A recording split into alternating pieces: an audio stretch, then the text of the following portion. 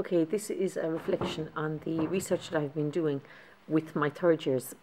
The context of this research was to try and lessen the gender gap, which I have seen myself over the years between the boys and the girls. And it's also very evident in the national statistics that the boys are underachieving in art as in most of the other subjects. So the intervention was to ask the students to produce a series of pecacuchas. These are 20-second slides, 20 of these. It's very fast-paced, very focused, where they put up the work that they have done, and they also put up the blank sheets and speak about their intention with a very specific timeline as to when these sheets will be completed.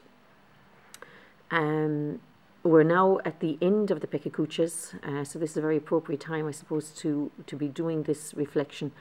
The intervention has been a success in that the projects are complete, but I'm not too sure that it was the pecacuchas in themselves that were responsible for this. I think the students realised with this intervention that I was not allowing them to choose whether to fail or to succeed. It was quite obvious to them that I was insisting that these projects be done. It also meant that they spent a lot of time here when they had free classes. For instance, this week while the orals were on, teachers were out, sub-teachers were in, so there was a lot of supervision going on. So the students came to the art class to do some, the final pecacuchas, and that's how it has been when they had a free class. So it meant, I suppose, that I was more responsive to their individual personalities. And I have, while the girls have also done these pecacuchas, I think it's very hard to know what the factors are that have led to them completing their projects. I have in my little diaries noticed that the boys are far more sensitive than they are prepared to discuss or to show. They respond very well to individual praise, but not so well where the whole class are involved and you give credit.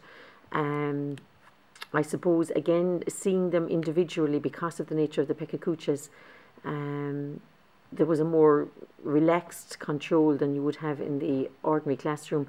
It was more fun, and there was sort of, I suppose you'd call it an optimistic sort of a good humour involved. These are just the kind of things I've written in my notes, and again, I haven't kind of defined the factors, but I suppose they were sort of being educated more with energy, and I suppose they'll have the troublemaking and misbehaviour changes when, I suppose, when it just doesn't happen when when their energy is being put into something else in a situation where they have no option but to on a one-to-one really. And I suppose again this pecacucha, they got a chance to show sort of masculine characteristics without being stereotypically male images. The way they approach the pecacuchas, putting in the sound effects and revving cars and all that sort of noises, give them a chance to show me a little bit more who they were, and I think that meant a lot.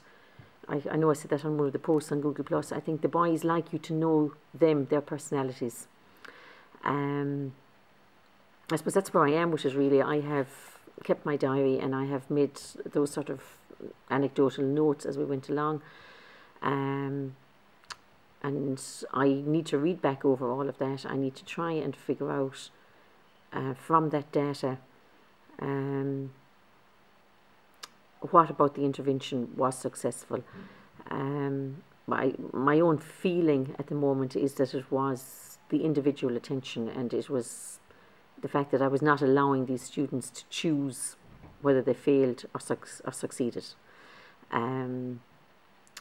So that's my reflection as it is. As I say, I have to read back over everything, and I also during this got the students. It just kind of evolved. It wasn't something I had planned, but the Peki Kuchas were very, very much focused on the work, on this is what I have done, this is what I have yet to do, whereas there wasn't anything that reflected how they felt about what they had done. I didn't want to go down that road with Peki Kuchas. I wanted it very much, I have done this sheet, I have to do 4 more drawings, to focus on what they had to do, but I felt there was a gap there. So I have realised over time that boys seem to love drawing cartoons, simple drawings, simple images. So when I had them on one-to-ones, I got them to do just a little sketch of how they felt after the Peki Kucha. Were they downhearted because they'd so little done? Were they just a little figure of a person? Some of them drew their head down like this. One guy did a drawing with my project written on it. He was, taking ownership and pride of his project. So I think even those little cartoons might have been more effective than the Peki Kucha, because it made them realise that how they feel has a huge impact on their work. So, as I say, that's where I am at the moment.